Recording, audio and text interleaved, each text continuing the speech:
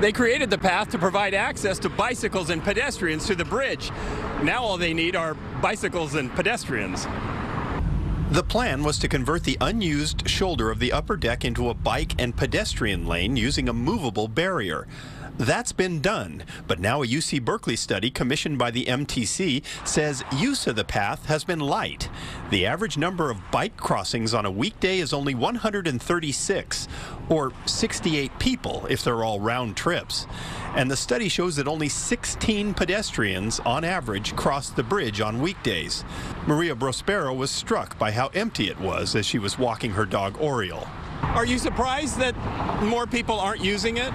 Of course, I'm surprised because, today I don't see the people. I say, what happened with the people? I don't see. Oh, it's only me and Oreo, and that's it.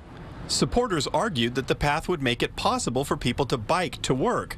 But Marin Supervisor Damon Connolly says the number of bike trips during commute are minuscule, at a time when thousands of cars sit in morning gridlock trying to get onto the bridge.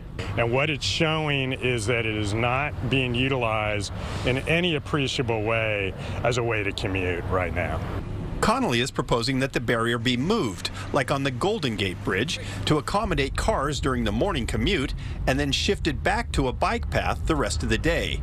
The Marin County Bicycle Coalition opposes that proposal, saying reducing congestion would only encourage more cars and the congestion would return.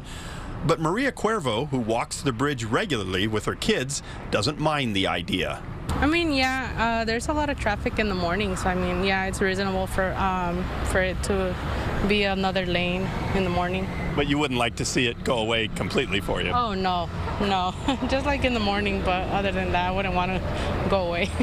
But Ken Silva spends time fishing near the path and thinks they ought to leave it just the way it is. Cars have to get through, but this little lane, it's not causing no havoc. It's good to go, I think.